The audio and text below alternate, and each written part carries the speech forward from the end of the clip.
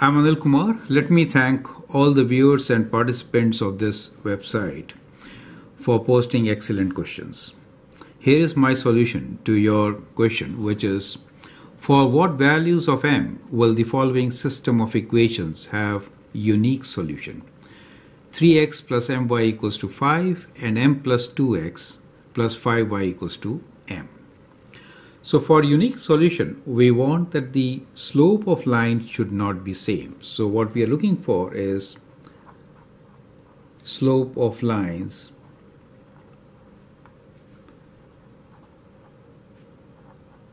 should not be same. Then we have unique solution for a system of linear equations, right? So that means, if we have a line like this and another line which is kind of parallel,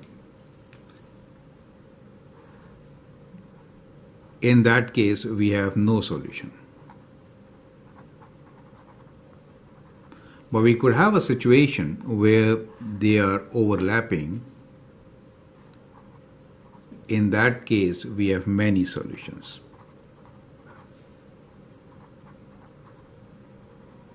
And both these cases happen when the slope, let's say m1 and m2 is the slope for the lines when m1 equals to m2, right? In this case, the y-intercepts are also same, so b1 is also equal to b2. In this case, b1 is not equal to b2, where b's are the y-intercepts, right? So what we will do here is we'll write the equation of the line of the form y equals to mx plus b, where b is the y-intercept, m is the slope, and then find the condition when their slopes are not same. Right, so we have two equations. First one is 3x plus my equals to 5. Let us isolate y. So we get my equals to minus 3x plus 5. Y equals to minus 3 over mx plus 5. Now for the second equation, let's do it here. We have m plus 2 x plus 5y equals to m. That means 5y equals to minus of m plus 2 x plus m. Y is equal to minus of m plus 2 over 5 x plus m over 5. Now since we want these slopes to be different, what we are trying to say here is that minus 3 over m, which is the slope of the first line, right? This is m1, correct? For the second line, the slope is minus of m plus 2 over 5. We want these to be different. We want them not to be same, right? That is what we are looking for.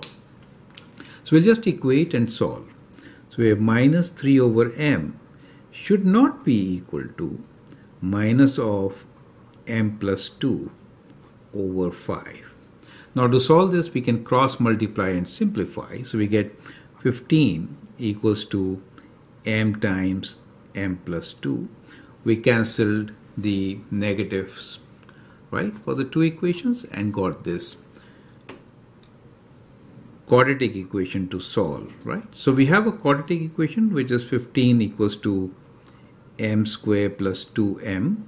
So we can bring all of them together and solve for m. So we have m square plus 2m minus 15 equals to 0. 5 times 3 will work for us. So we have m plus 5 times m minus 3 equals to 0. So that gives you two values. M is equals to minus 5 and m equals to 3. So except for these two values where the slope becomes same, we have all other numbers. So our answer in this particular case is that m belongs to real numbers where m is not equal to minus 5 and 3, correct?